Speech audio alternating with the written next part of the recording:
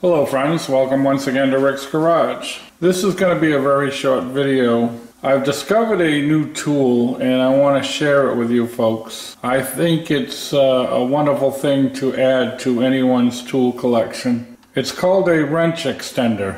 What you see before you is just an ordinary nut that I have clamped in my vise for demonstration purposes.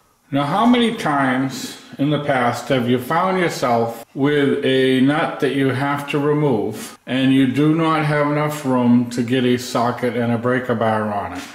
So you put your wrench on it like so, and you find that you do not have enough leverage to get the bolt off. So what are your options? None of them are good. One option is to take your wrench and bang it with a hammer, risking hurting yourself. Usually this doesn't work.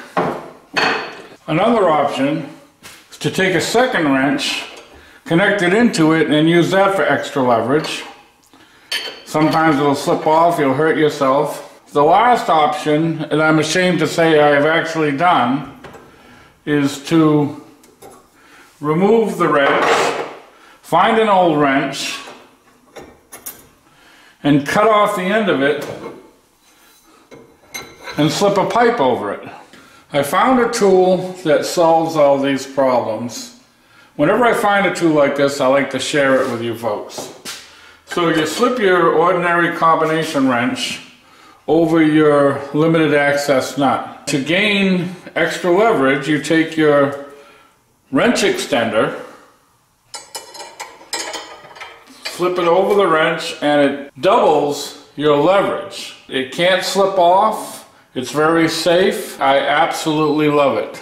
Well, that's about all I've got today, folks. I just wanted to share this tool with you. I do not know how long it's been available. All I know is I discovered it this past week.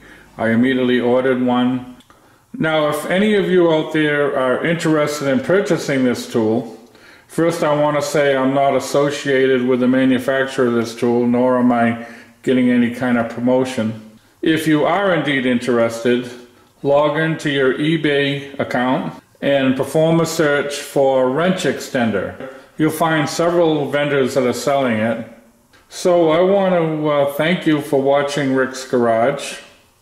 And one more thing before I go, I just this past week obtained my 2,000th subscriber.